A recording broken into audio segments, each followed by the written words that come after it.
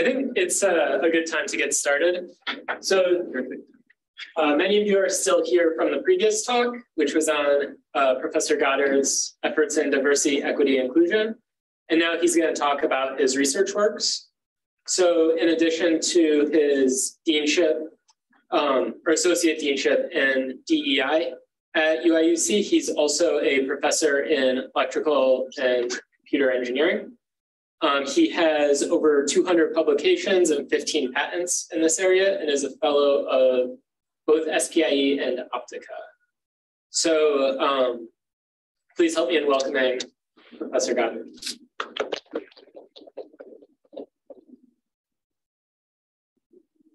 On.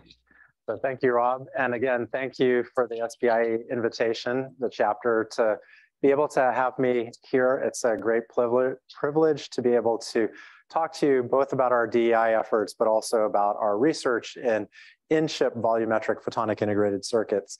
And so we have a familiar face in a group of students. So these are graduate students from my research group, plus Paul Braun's research group, Kimani, Toussaint, and also Mark Brongersma. But we have, wait, he left. Oh no. Oh, well, he did. Yeah, he left, but he was one of the contributors when he was an undergrad at Illinois. So today it's going to be talking about in-chip volumetric photonic integrated circuits versus on-chip on the surface. So the outline for what I want to talk to you about today is just our overall vision of volumetric photonic integrated circuits. Where do we want to eventually end up with this technology? Then I'll present about our new fabrication method, which everything has to have a good acronym. So our acronym is SCRIBE, Subsurface Controllable Refractive Index, via beam exposure. So it's a method where we control the local 3D refractive index and therefore the geometry inside a mesoporous structure. I'll talk about some of the compound micro-optic elements that we've made. So these include achromatic doublets and photonic nanojet generators. And then talk about more of the GRIN elements, so gradient refractive index, so planar axicons, spherical Luneburg lenses, microcylinder lens arrays, and so forth. And then I'll get into the thing that I'm the most excited about, but others in the group are a little bit less excited about. They're more excited about the lenses, our passive volumetric photonic integrated circuits. So we've been able to demonstrate 3D waveguides, low loss, and be able to make microring resonators, Mach Zehnder interferometers, and the typical things that you would get when you build things on surface, but we have the ability to do it in 3D volume. And then I'll get into some conclusions and future outlook. So, grand vision. We want to build multifunctional optical interconnects that are 3 dimensions. The problem statement is we want to be able to route data efficiently between a transmitter and a receiver. So we're going to have a transmitter chip, which might have an array of vertical cavity surface emitting lasers, a receiver chip that has a bunch of photodiodes, and in between, we want to do magic. So we want to create these circuits that have, for example, diffractive optic, I think I can, well, it's a little bit high. Diffractive optical elements to be able to control like the polarization or the mode shape or the coherent properties of the vertical cavity laser so that these act as external cavities that do wavelength, mode, and polarization selection. We want to be able to take the light and efficiently couple it into waveguides. So having coupling lenses and then 3D waveguides. We want to be able to have other diffractive optical elements that do things like splitting the light into different photodetectors that are going to receive the signal. And we want to build all of these components on a single chip. So we want to be able to make this sort of interconnect that's able to do this functionality. And at some point, ideally, we also want to make the transmitters and receivers in this material, but that's kind of like 20 years down the line type vision. Okay, so how does our method work? So standard methods to make volumetric devices include ultra-fast laser inscription, where you take a glass and you write with a high laser power beam voxels that are on the order of a few tens of microns in size. So you make local damage to the glass substrate and you scan the beam through it and you can make these sorts of waveguides. The challenge is that in this material, the refractive index contrast that you can get is relatively low, on the order of 10 to the minus 3 to 0.06. And therefore, because the index contrast is not that large, you can't take the light and make tight bends with it because you'll lose the light from the waveguide. So you're limited to millimeter size bends. These are some of the early results on this sort of method, and you can see you can make these sort of 20 micron waveguides in size. Instead, with our method, SCRIBE, what we do is we're not modifying the material. Instead, we have a nanoporous host. So this is silicon that we've porosified to about 70 to 80% air. Inside this porous region, we fill it with polymer. So we cross-link the polymer, and we can create printed optics that have high refractive index contrast compared to the pores. So we can get index contrast on the order of 0.4 to 0.6, and therefore it's similar to materials like silicon nitride that have that sort of index contrast. You can make relatively tight bends on the order of 20 microns without having significant amounts of loss. Additionally, we can write lenses because we have large enough index contrast that we can do some serious focusing inside the material. So here are some examples. This is a multi-photon fluorescence image. So when we write the material, we cross-link polymer. The polymer can still fluoresce. And so where we get bright intensity means that we have large amounts of polymer cross-linked. So on glass substrate, so we transfer the porous films onto glass substrates. We can write these sorts of refractive index profiles that are kind of suspended in this mesoporous structure. So they don't need supports to hold them in place. They just sit inside the pores, and they can be cross-linked at any location. And then we have air on top. This is a cross-sectional slice of one of our hyperbolic lenses where we take the SEM, and you can kind of see the written region is here. You can see some of the pore structure going vertically because the pores form vertically. And then this region is just porous silicon. So the porous silicon, the index is about, if it's porous silicon, the index is about 1.2. The written material is about 1.7-ish. If this was porous silica, because sometimes we oxidize, we'd get an index of about 1.15 and about 1.55. So we can make these structures very small. We can make the structures have refractive index profiles that vary, and we can stack optical elements and therefore form systems. So some of the fabrication steps in our process, it starts off with a highly doped P-type silicon wafer, and we put it in an electrochemical etch where we apply a pulse of current.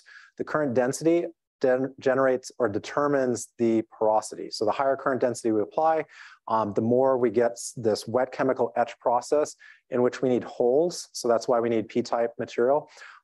We get holes that participate in the etching process in the HF, and that creates this porous structure from the top down. So as we apply current, we get this sort of pores starting forming. They're completely random. They're on the order of 50 nanometers in size.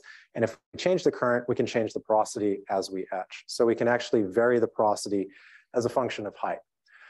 So the first step, we have our silicon wafer. We porosify the silicon, and we get the 70 to 85% air porous region. The second step is we can do a transfer process where we essentially cut out the porous region, and we can transfer this thin film onto any other substrate we want. Those films typically range from 10 microns thick to about 60 microns thick. That's sort of the target thickness that we aim for. And we've transferred it onto glass, onto other types of substrates. So it's a readily easy, or it's an easy process in which the film just floats. So there's a cutting step, and then it's a washing step, and it floats the film off, and you can get it to stick to other materials. So optionally, we transfer it to quartz. Actually, we do this about 95% of the time, because most of the times we're going to test it on a station where we want to be able to access the light from the bottom as well as from the top, whereas the silicon wafer itself would be absorbing. The next step is we can optionally oxidize it to change the porous silicon into porous silica. So the porous silica is nice because it's transparent and visible. It's also lower refractive index so that we can make the porous region have a lower index overall.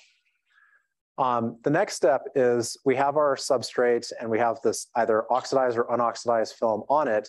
We get the photoresist inside the pores. So the pores are like a sponge, and it just soaks up this liquid monomer. So this vacuum casting process gets the resist, it's a low viscosity resist, inside the pores. And then we use a femtosecond laser to do direct laser writing. So the tool that we use is actually called a nanoscribe. So our acronym is actually reinforcing how we're doing it. So the nanoscribe company, their tool, femtosecond laser at 780 nanometers, absorption from a 2-photon process. So it's a nonlinear absorption process. And so where the beam focuses the tightest, that's where you get the cross-linking of the resist. We end up with voxels that are cross-linked on the order of 150 by 150 in X and Y, and 500 nanometers in tall. It's asymmetric because when you focus light in the Gaussian beam, the intensity profile, the contours are elliptical shape. Also, the pore structure tends to affect the size of the voxels as well. So we do this direct laser write exposure, and we create patterns of voxels that are going to be where there's polymer. And then where we want to get rid of the polymer, we just use a development step and rinse away the polymer that's been not cross-linked. So the resist is a negative resist. You shine light on it. Where you shine light, it cross-links and it stays. So the types of things that we can do, so this is showing the formation of a Luneburg lens. The Luneburg lens has high refractive index in the very center. It's a spherically symmetric structure. And this is like a cross-sectional view of us writing layer by layer to create this structure. So what we can make geometrical optics, so things that have constant refractive index but a geometrical shape. We can make grin optics. We change the refractive index as a function of position. We can make compound optics where we have 2 different optical dispersion curves.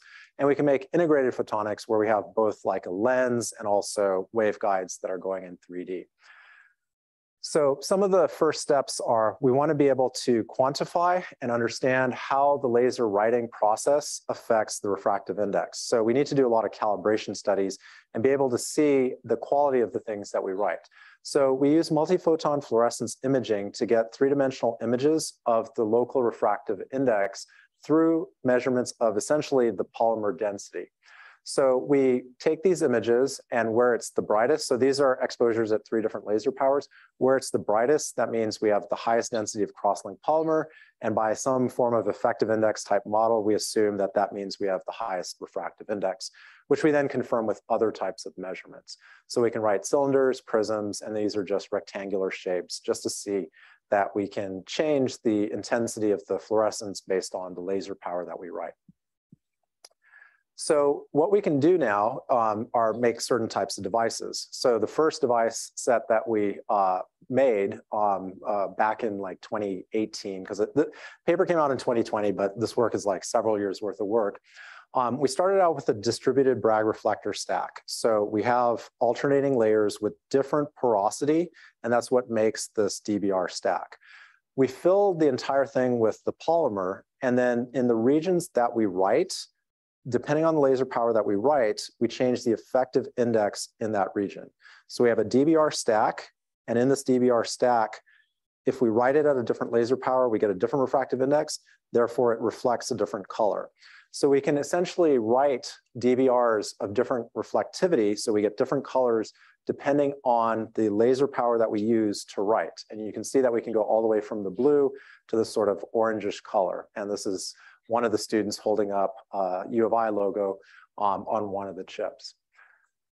So that's kind of a demonstration of like what we could possibly do. Now we want to talk about the ways that we characterize and understand exactly what it is we write. So we write at different laser powers these voxels, and we get hundreds of these images. We take cross-sectional SEM. This looks kind of grainy to me, and I'm always impressed like how you look at an image like this and determine the height and the width of the voxel. We go through various computer methods to approximate this and do some fitting, and there's enough data that we can average to get sort of the dimensions. But what we typically see is that as a function, laser pointer go, as a function of the laser power, so this is the average laser power of the writing laser, which is the parameter that you set on the tool.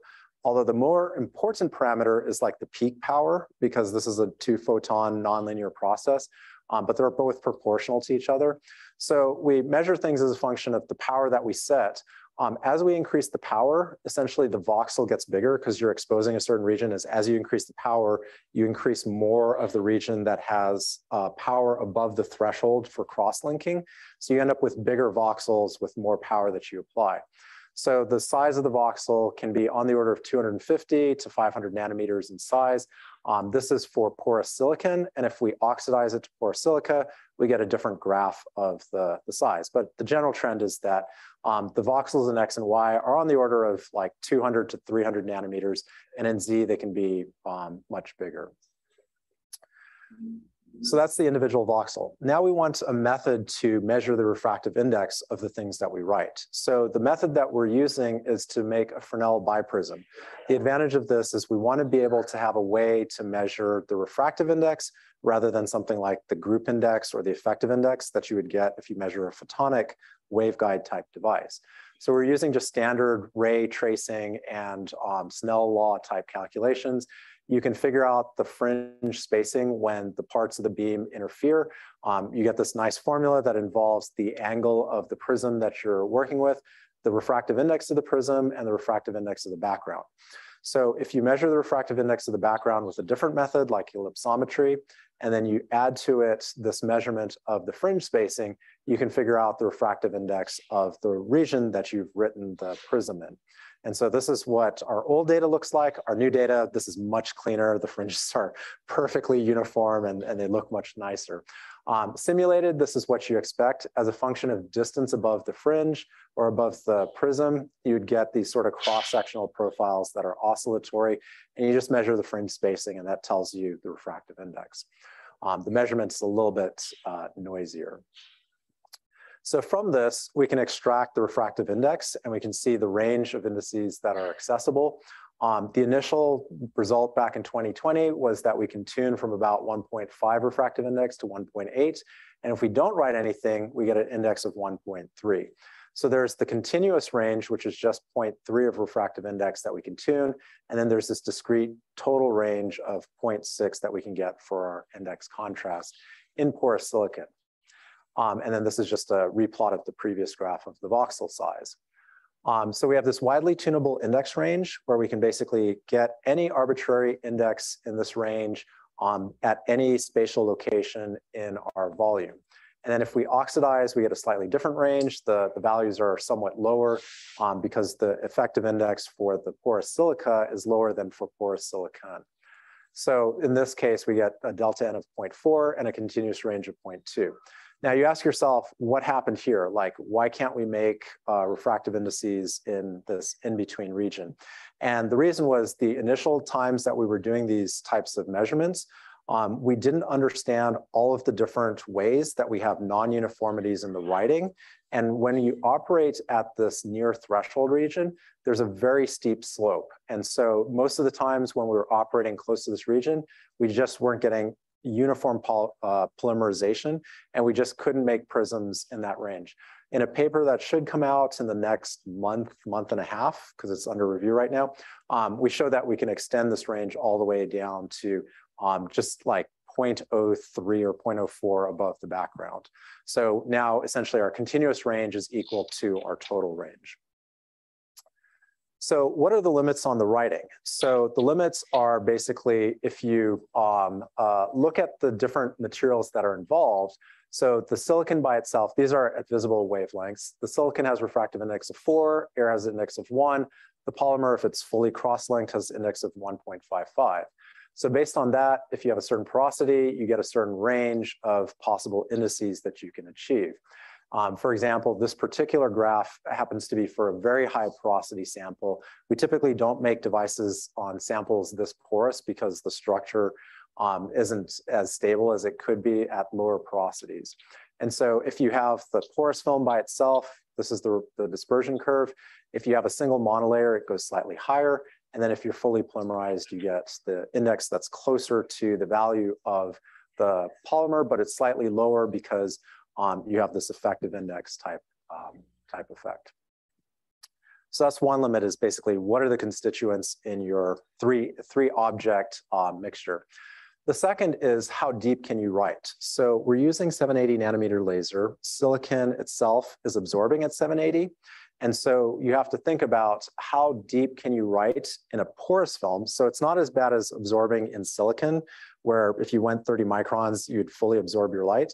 Because it's only like 10 or 20% silicon, the absorption is a lot weaker than pure silicon. So we can write about 30 microns deep before the absorption significantly impacts the amount of laser power that we have.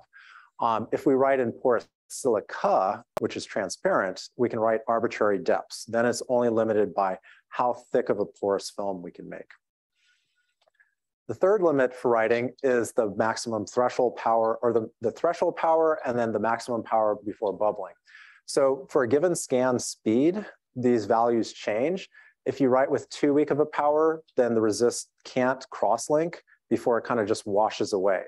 If you write with too high of a power, then you get bubbling, and basically the film is low quality. So there's a range of powers for a given scan speed where you get nicely polymerized resist. Okay, so what can we do based on this? So one of the students in Kimani Toussaint's group used Zmax to design this compound doublet lens. And so ideally we want to create the crown and the flint such that we get achromatic focusing in the visible part of the spectrum. So I'll kind of skip this, this actual design because the design is different than what we fabricated. We ended up changing things in the fabrication. These are kind of like old design graphs. So what did we achieve? So we made first, let me do the first one. We first made a plano-convex lens. And with the plano-convex lens, we get this particular dispersion profile in which its concavity, it's concave down as a function of wavelength. The next thing that we did is we looked at, okay, if we change this to a biconvex, what happens? And it turns out that because the material of both the lens that we write and the background material have their own dispersion properties, there is some sort of partial achromatic stuff that happens just by writing a biconvex lens. So this is a lot flatter than what we get from the plano-convex, and that's because the background material is acting slightly like part of the achromat. So then when we write the doublet, where we have the two different refractive index profiles and they're designed to try to balance things out, we see that we can flip the sign of the concavity of the focal length. And so we're able to essentially, with enough parameters fiddling around, we can design lenses that have arbitrary shape in the concavity of the focusing and essentially the flatness of it. We also made what are called photonic nanojet generators. So these are structures that were initially coined back in 2004. And it's actually known back in ancient Greek times that there's a saying that you shouldn't water your garden in the afternoon. And the reason is because the water droplets that sit on the plant leaves, the light from the sun focuses to a very tight spot on the backside surface of the water droplet, and you get burn marks on your plants from watering it in the afternoon. So this idea of this photonic nanojet generator, where you focus light into what's called the nanojet. The nanojet is a focused region where the focusing properties appear to defy the diffraction limit. They don't actually defy it, but it's essentially you get very tight focusing for a longer distance than you expect from just conventional lenses. So these photonic nanojet generators, they're usually constructed by having some spherical surface, and you're working in the near field region on the backside of the lens. So what we designed, so my postdoc and I back in 2016, was we proposed the structure. We had no way to fabricate it back then, which consists of a multi-mode interferometer. So this region, the light is a plane wave coming in. There's a multi-mode interferometer acting in this first distance R, where you get a certain mode profile at this spot. And then it goes through this hemispherical surface, and so you get some near field profile. You go through another multi-mode interferometer and then another focusing. And this sort of cascaded structure we showed in simulation can produce a photonic nanojet that can make very long focusing profile. Like the simulation, like you can focus to almost a diffraction limited spot over the distance of about 1 to 2 microns for visible light, which is a lot longer than you'd expect. And this whole device, it's really an interference device, the way to think about it, rather than a geometrical focusing, because these dimensions are on the order of a few wavelengths. So these are like 3 microns in size, and the wavelength that we're working at is in the visible. So the structure, we could never fabricate it. It's like we proposed it and it's like, well, how do you make a structure with an air gap in it? And luckily for us, one of the students, Christian Osier, happened to read this paper and say, I think I have a way to fabricate it. And that's how we started our collaboration, was the student read one of our papers and said, oh, this is an interesting device. I think I can fabricate this. So we, over a course of a few years, figured out how to write this sort of structure, how to create this sort of freestanding two-lens object. This particular design has delta L equals 0. And so you get the simulated results and the measured results, and we get tight focusing over a reasonably large range. And it's different than if you just have a single one of these. If you have a single one of these, you don't get the right interference patterns, and you end up with something that is much larger in terms of its focus size. Okay, so those are the first set of devices. Those are geometrical optics. So the refractive index is constant. Now I want to talk about some of the GRIN devices that we've made. So we've made these planar axicons where the refractive index is the highest in the center, and the goal is to create a Bessel-like function in the output. And so this is the multi-photon fluorescence image of this, just basically demonstrating we have higher polymer density in the center compared to the edge. So simulated and measured, we get reasonably good agreement in terms of the output intensity. The spherical Luneburg lens, that's probably the thing that I'm most excited about in the GRIN space, is the ability to make the structure. A Luneburg lens is a lens such that if you have a collimated beam hitting it, it focuses exactly to the opposite diameter of the lens, and you get a high numerical aperture. The numerical aperture is 1 over the square root of 2, so you get NA of 0.7071. And this structure had not been previously demonstrated in the visible part of the spectrum or even the near infrared. People had made this using meta lenses at the, I want to say, it's been a while since I looked at this, but I think they made it at like 6 microns in the far infrared. And so our ability to be able to make graded refractive index, but over a very small diameter, was what allowed us to make this very tiny Luneburg lens. And with plane wave illumination from the backside for these 2 different wavelengths, we're getting full width half max that are expected based on the diffraction limit. We get these very nice tight focusing spots for this GRIN optic.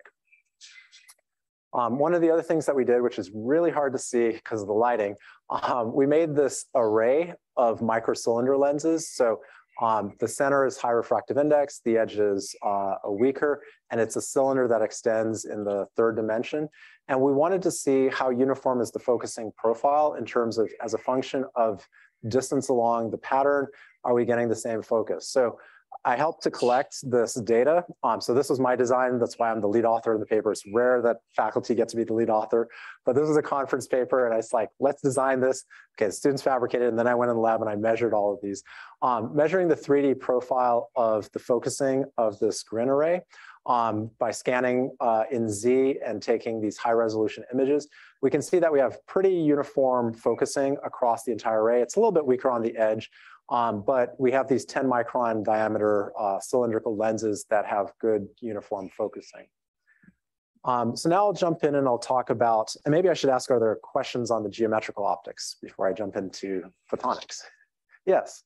Did you increase the depth of your direct write by doing free photon absorption further into the red? Yeah, I think changing the wavelength would allow us to write with silicon, but it really depends on the resist properties, whether that 3 photon absorption is a process that's efficient for the type of resist that we have. So I think it's possible. It's just, what is the nonlinear coefficient for the 3 photon process? Yeah, and how does it compare to 2 photon? Right now, our solution is just run it at, or use porous silica, because then you don't have any issue. The other thing that we saw, and maybe I can jump back to this really quickly, the depth, or maybe I passed it, this depth, yeah. So we operate at 780, and you can see the absorption coefficient is 15. Just changing by 20 nanometers, like if we had an 800 nanometer source instead of 780, it's a factor of like 30% less absorption. So that means we can go 30% deeper. If we went down to like maybe 850 or something, we probably get around this problem and get like 3 times as deep. So just very small changes in the wavelength that we use make a huge difference in how deep we can write. Other questions? Yes. Since you have like a limited voxel size, are you limited? Do you also get like unique scattering effects essentially from like the constructed lenses? From the constructed lenses? Yeah, from your lens. Yeah, I mean, the voxels themselves are generally 150 by 150 by 500, but we do a method called multi-pass writing, where the idea is you write the object and then you shift the stage by fractions of the voxel size and you rewrite it. And if you do low enough power and write enough times, that's what I'll show for the microring resonator. We were able to get really high Q by doing that because it's a discrete process where you're making individual voxels as it's writing, because it's a femtosecond pulse and it's actually pulsing very fast. So it's like we're scanning at 10 millimeters per second and it's flashing as we're scanning. And the individual flashes are actually about 1 nanometer apart. So it doesn't move by very much, but you still have the sort of discretization in the other 2 dimensions that it's not scanning over. So then you go back and you write the same region, but you shift slightly in X and Y and Z, and then you kind of smooth these things all out. Okay. There's also an effect where like you write the center at a certain power, and because it's a voxel where like if it's above the threshold, it'll write, but it depends on the power. The very center of the voxel has a higher index than the edges. So there is a lot of smoothing that happens. Like if I wrote a single voxel, the very center of it might be fully polymerized, but then as you go in that 150 by 150 by 500, the polymer density will decrease as you go further away from the center of that. So if you wrote a single voxel, you'd essentially get a grin structure for your voxel. Yeah. Any other questions? All right, so let me jump into the passive volumetric photonic integrated circuits. So we want to be able to write waveguides. We want to be able to write structures below the surface of the wafer where we can guide light. And so this idea of multipass, where you write things many times, this was the first thing we tried, which is to write overlapping voxels to smooth out the shape. We know each voxel is elliptical, mostly in Z. So if we wrote a bunch of voxels side by side, we should get something circular. And we do get something like that. We can also change the power. So we can write the very center voxel at higher intensity than we write the edges. We should get something that's a grin type waveguide, where these dimensions are on the order of a micron in size, because we want to do this for telecom at 1550. So our first set of devices, we made these 3-dimensional waveguides. And this is one of the coolest figures, I think, in terms of what we've done. So this is changing the Z position. So as I'm going down and essentially making a tube. So it's bending as I go in Z, and then it moves along a constant plane of Z. And in that plane of Z, I can write a microring resonator, and I can create a gap that's on the order of 400 nanometers in size. So I can make the things that you typically think of on surface for the microring resonators and the waveguides, but now I'm writing this at a specific plane below in the wafer. I can actually write at any plane that I want. So I can make planes of photonic devices, and each plane can couple light from one to the other, because I can take light and I can make a waveguide to take the light from one plane to the next, and I can have things that cross. So I have the 2 waveguides that are in different directions, but they're in different Z positions. So I can cross waveguides, I can make spaghetti if I want out of my 3D waveguide structures. So one thing to note with this initial set was we were doing something called longitudinal writing. Longitudinal writing means to write this waveguide, I'm basically drawing a line exactly like this. I come back and I draw a line exactly like this, and I keep drawing lines that go along the length of the waveguide. It turns out that that type of writing produces very rough sidewalls. So one of the things that we learned in future experiments, and what's one of the key conclusions of the paper that we're still working on, that we're very close to having the figures for to submit, is that instead of writing like this, which is what you'd think would give you the lowest loss, writing the lines of the waveguide like this, so you'd write the waveguide perpendicular to the waveguide, that actually has lower loss. And the reason is that it doesn't depend on how long of a waveguide that I write. Every single thing that I write, there's the same time delay between what I write. So it turns out that the time delay between when you write in one region and when you come back and write again, that affects the polymerization process, and that affects the uniformity of something. So if I wrote a line of 1 unit length and I wrote something of 2 unit lengths, that rewriting process is different if I do longitudinal writing. But if I do transverse writing, the time between each section of this transverse writing is the same, and I get smoother waveguides. It baffled my mind that writing in this direction, I would imagine that the sidewall roughness would be worse, but it turns out it's much better. So these first set were longitudinally written. So these are the resonances that we got from our microring resonator. We have a fiber which has 9 micron diameter mode. We're coupling into a waveguide that's 1 micron, and we have nothing that's changing the mode in between. So we have huge amounts lost because you have this huge mode mismatch, 9 micron diameter fiber, 1 micron waveguide, and so we have 50 dB of loss, but we get these nice transmission dips. And the quality factor for these initial microrings was on the order of 3,000. So we demonstrated we can make microring resonators below the surface of the waveguide or of the chip, and we can get under or overcoupled and undercoupled devices. So the first obvious thing is, okay, we've made lenses, we've made waveguides. Why don't we put the lenses on top of the waveguides to do a mode conversion between the fiber's 10 micron mode field diameter and the waveguide's 1.5 mode field or micron mode field diameter. So just by doing this, we improved our coupling loss, essentially going from fiber through the waveguide back to fiber again by 40 dB. So it's like 40 dB improvement compared to a published result.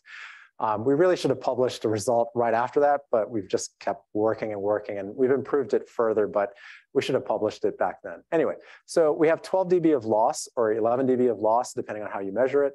And we have microrings that have comparable Q to the previous case. So we make other devices like conventional Mach-Zehnder. So we have the lens, we have the waveguide, we split the light for the 2 waveguides, we interfere. So we get the standard Mach-Zehnder. The Mach-Zehnder is useful for measuring the group index of the waveguide. And so we can figure out that based on the free spectral range.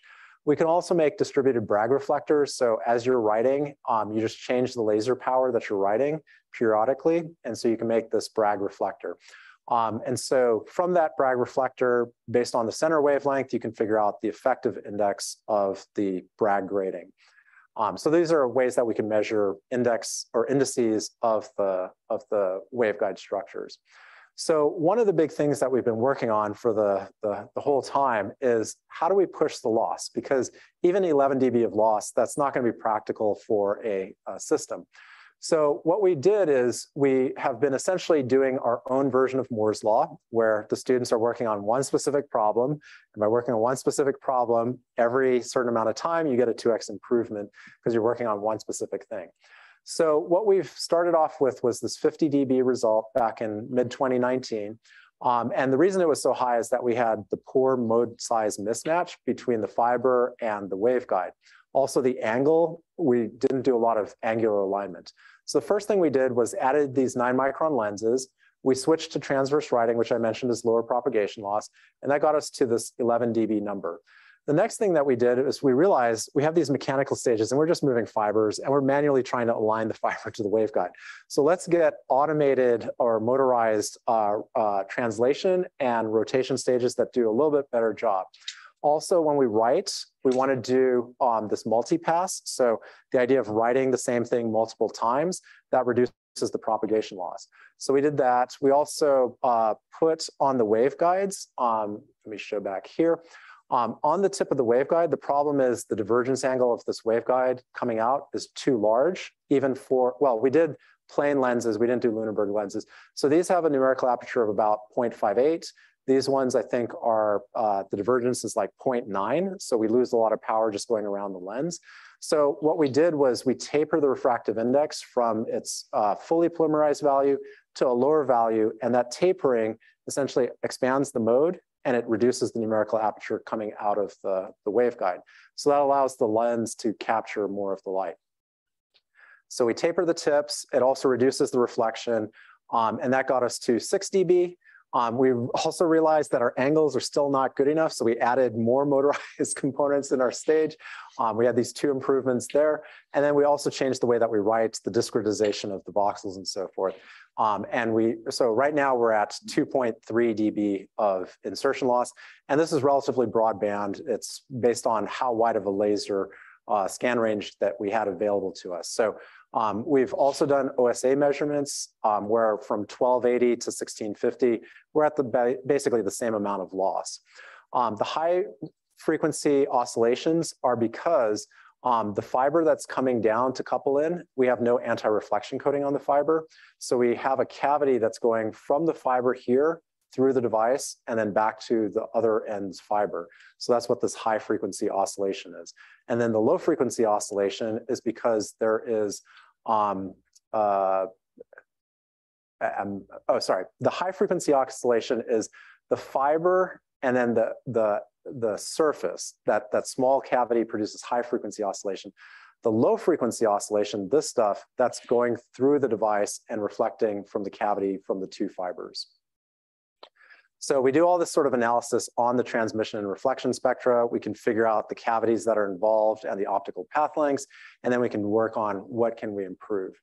So right now we're at 2.3 dB of loss. Out of that, we calculated based on our microring's resonators Q that we have propagation loss on the order of 3 dB per centimeter.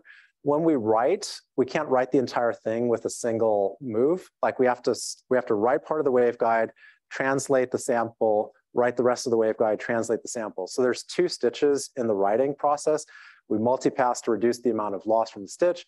And so the stitches are about 0.2 dB. And then the reflection is about 0.8 dB. And we think that we still don't have the angular alignment perfect, and that's about 1.2 dB. So we think we understand where the remaining sources of loss are. These are some of the microrings that we've demonstrated more recently. These have Qs on the order of 40,000. We also have data, which I didn't update the slide for, but it was 60,000. Looks the same, but just slightly narrower. And we can get these nice high quality microring resonators below the surface. So now I want to give an outlook. Like, okay, so we've demonstrated subsurface micro-optic devices, GRIN devices, waveguide devices. Where do we want to take this technology? So our ultimate goal is to get to, I think my laser's dying. Our ultimate goal is to get to these volumetric photonic integrated circuits. This vision of diffractive optical elements that couple to lasers, that have waveguides, that have 3D interconnects, that have the spaghetti to be able to route light in different places. So in order for us to do this, there are 10 steps. We want to make novel types of devices. We've pretty much done this. We've made a lot of different types of devices that can only be made with this sort of GRIN writing capability. We want to make passive devices. So we've done a lot of these where you want to make standard devices that you think of that exist on the surface, just make volumetric versions of them. We want to make combinations of things. So combine diffractive optical elements with reflective elements with refractive elements. Be able to do mode division multiplexing, have lenses and waveguides together. So we've done quite a lot of step 3 as well. Step 4 is to make these optical interconnect links. So we've actually done quite a bit. We've demonstrated 2.3 dB of loss. We can take light from one plane and escalate it to a different plane. We have almost optimized fiber to chip coupling. One thing that we want to work on still is we have light in this porous silicon chip. How do we get the light from that chip into something like lithium niobate or into a 3,5 material so that we can integrate with other photonic technologies? And then one of the key things that we're currently working on is how can we make active devices inside our pores? So can we make a modulator? Can we make a photodetector? Can we make a switch inside our material, either by embedding materials that have quantum dots or that have dyes or that have some other active property into our pores? And then we've done a lot of the modeling to be able to understand for given laser power, how do we get the index that we want? And also what type of performance our devices will have if we can fabricate it. Steps 7 through 10 are things that are done for industry. It's basically, we've demonstrated that this is a really great technology. How can we make these things more manufacturable? The biggest element or the biggest obstacle right now is the throughput. So it's a serial laser writing process. The whole thing to write 400 devices on a chip, which is our typical thing, takes 24 hours of writing. So it's not scalable. You make one chip a day and it's not going to commercialize. So how can we get so that, and it's also 1 square centimeter in size. How can we make these sorts of things written on 8-inch wafers, on 12-inch wafers, where we're doing things in parallel? Either not doing a direct laser write process and doing some other method to get the same effect, but in parallel, or figuring out how to write with thousands of heads at the same time, or doing some other method. How do we integrate this with CMOS? So all these really great photonic devices, we want to be able to connect them to electronic devices. What are the repeatability and the reliability of the devices? So have people done age testing, 85 degrees C, 85% humidity? How do the devices stand up? We know that the resists and the index are very stable with temperature. So we've tested at 150 degrees for a few weeks, and we get the same refractive index for the prism. So the polymer is fine with different temperature, but we haven't built a setup to do high humidity and high temperature. So we don't know how water vapor getting in will influence the device performance. And then the last step, so a lot of this is modeled after AIM Photonics and what they do. Like they have foundry process development kits so that people who want to use this technology don't have to understand the physics. They can just plop in certain designs and have simulation models be able to run on their structures. So that's our vision and our roadmap to get to these volumetric photonic integrated circuits. So in conclusion, I've presented a new method called SCRIBE, so the Subsurface Controllable Refractive Index via beam exposure. We can write these three-dimensional structures. Actually, this is the old data. The old data, the continuous range was 0.38. Currently, it's closer to like, actually, no, this is the new data. So we can write from 1.15 to 1.55 refractive index.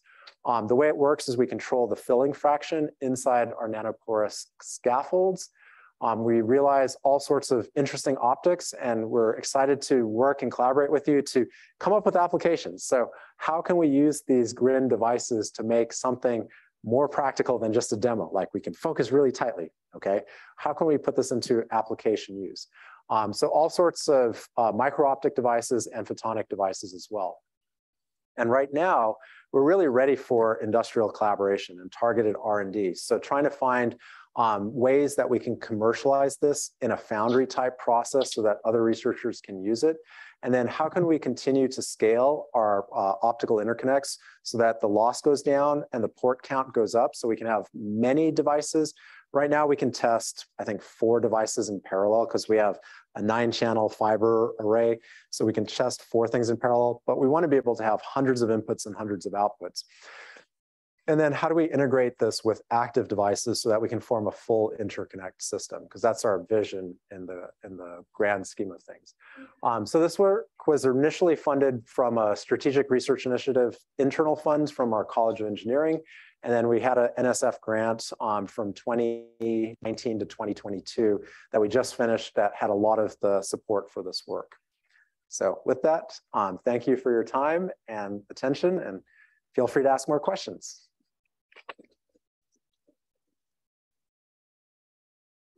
Yes. Awesome talk. Thank you. So there's been a lot of excitement in nonlinear optics and multimode grid fibers because you get these kind of new effects. One example is you put in a multimode beam as long as it's coherent, and it'll condense down to a Gaussian, no matter what the input is. Okay. So people have done this in fiber because grid fibers, but in like a photonic integrated structure, there's no demonstration. That's probably because you could do discrete contrast refractive indices, but not gradient index structures. So just thought it's called beam self-cleaning. Beam self-cleaning. Okay. Maybe I can follow up with you via email. Yeah, send me an email about it. So is the key thing that the material has to have strong nonlinearity, or just that it needs a GRIN profile? I mean, as long as it has weak Kerr nonlinearity. This has all been done in weak silica. Kerr non. So it's all been done in silica, usually just standard silica fiber.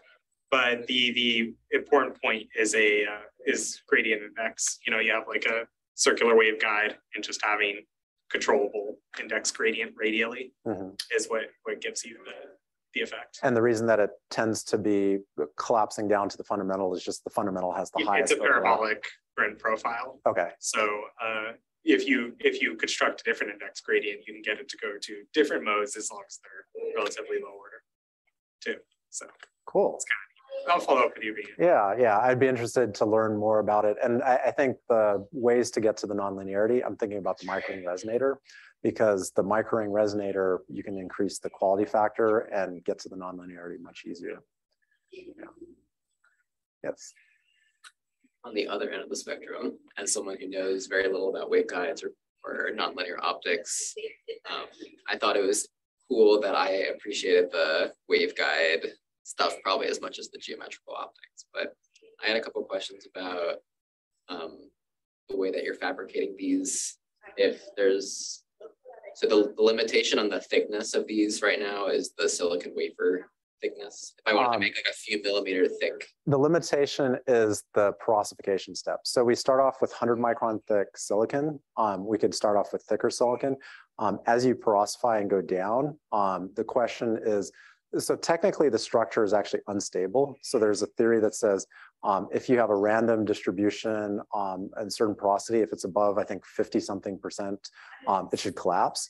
But because the structures have a little bit of structure to them, because there's this vertical connection, the pores are mostly vertical, we can get higher porosities. So it's a question about how thick can you create these pores and still get the sample out of the fluid without the whole thing washing away and without the stress, because there's also stress, without the stress of the film, especially if you oxidize it, from causing it to warp or crack. Yeah. You like stack them? Yeah, you can make films and you can stack. The challenge is the interface between the two films. It may have air gaps. So when we transfer from one to the another, one substrate to another, it's not clear that we have essentially perfect atomic layer sticking from one to the other. There may be tiny air spaces. Which for a like macro scale geometrical optics thing might not matter as much as like a waveguide kind of thing. Yeah, yeah. So the other thing that we've looked at, so we had this great idea. People have aerogels.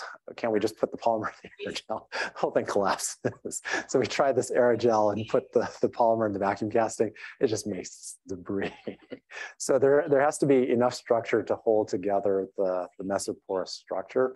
And it has to survive the forces of when you cross-link, it changes the stress in the structure. And then you have to wash out. So all of those steps have to survive. Yeah. So it's fragile. Yeah, it's very fragile, but once it's made, it's not that fragile. I think it's during the processing steps because it's going in liquid. I think it's getting, so we do a supercritical drying step because we have to get the liquid out without essentially tearing stuff apart. So once it's fabricated, it's stable, but while you're fabricating it, you have to be very careful with the steps. And then a second question was, there were a couple of slides about the index change for the porous silica and silicon at 3 wavelengths. Have you tried to measure if the dispersion is changing with power also? So you're talking about like this curve, for example? Yeah, like you can kind of see that the blue maybe gets closer to the green at higher power. Yeah, so we also have measured this in the infrared, and I think I have one graph. I think it's this graph. So you can kind of see like this pretty much stabilizes. And we have some other ones where it's a lot flatter than this. So I'm trying to remember why this one had such a large dispersion, because the thing that I remember from, we tried an experiment running from like 600 to 1700 nanometers, and there was almost no change in the refractive index of our structure over that range. It was like in the 2nd decimal or 3rd decimal place. So this particular data, it's highly dispersive, but then this part is just really, really flat. You're welcome. Yes. I was wondering how focusing through this porous structure affects your beam quality, and if you see like as you go to deeper and deeper layers, if that focusing quality decreases. Yeah, so it does get impacted. So in the ideal case where we're working with porous silica, so it's transparent, most of the material is liquid. So it's mostly the index of the polymer. The index of the polymer is actually close to the index of the porous silica. So the polymer, when it's uncross-linked, it's 1.51. When it's cross-linked, I think it's 1.55. And then the scaffold, which is the porous silica. So the silica, the index is 1.44. So it's actually very little index contrast between the scaffold and the polymer when you're writing it. But some of the things that we've been able to demonstrate, which is kind of surprising, we write our lens. So when we write the waveguides, it's kind of interesting structure. We always want the stages to move in the forward direction because there's some backlash and that messes up some of the alignment. So when we write it, we write going down, across, and then up. Then we write this lens, and then we write that lens. And it's interesting in that we've also done it where we write this lens first, and then write this, and then write this lens. Those two devices actually have almost the same exact loss. So even though we've cross-linked polymer and we've made a lens, we can still write waveguides under it, and it's almost no different. Yeah. So that was a surprise. Is we thought we always had to write from the bottom to the top, but you can write stuff underneath. It probably is affected, but the index contrast is so small that it's not that noticeable.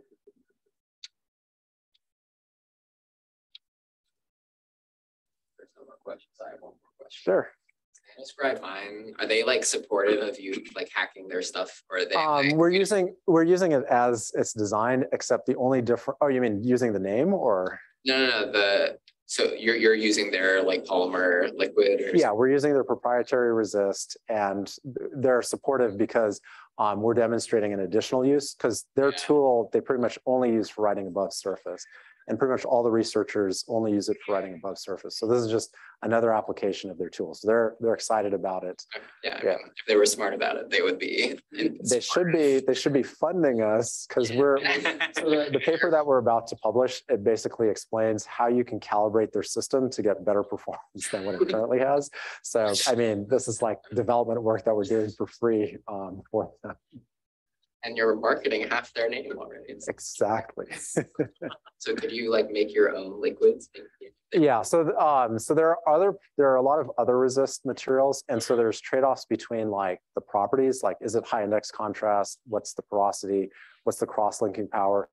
People are looking at resists that can be able to write with a linear. So instead of having to do femtosecond laser writing, write using 405 nanometers, but using a virtual state instead of a using a real state instead of using a 2-photon step with a virtual state.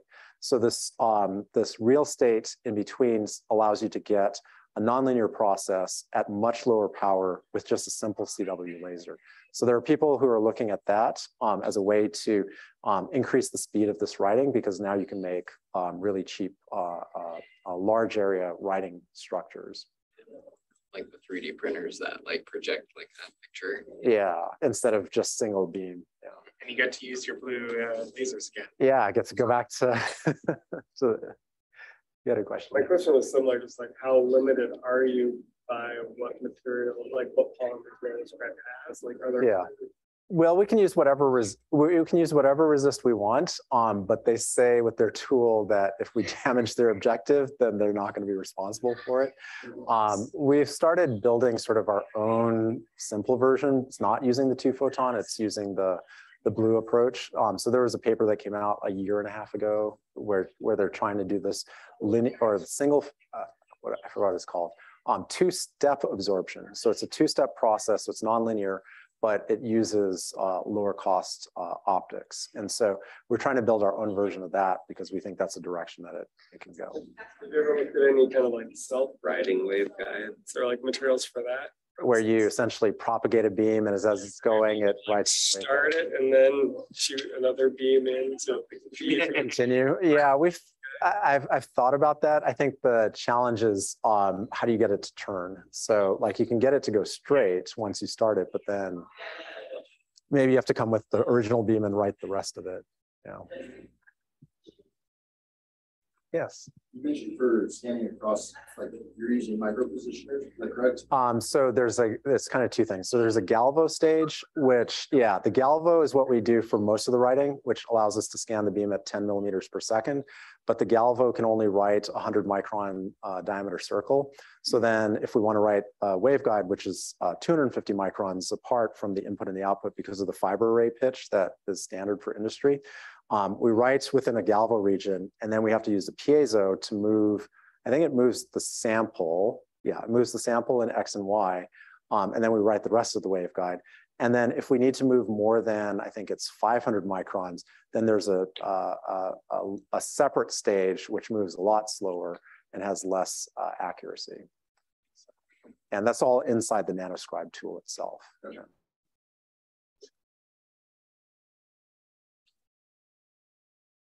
Are there any online questions? Nothing in the chat. How many people are online? Right now, just the two of us, but earlier there were. Okay, cool. Cool. Glad people were able to join. Oh, another question. Too many questions for I was looking at myself in the video. Oh. All right. I think we can wrap things up. Thank you.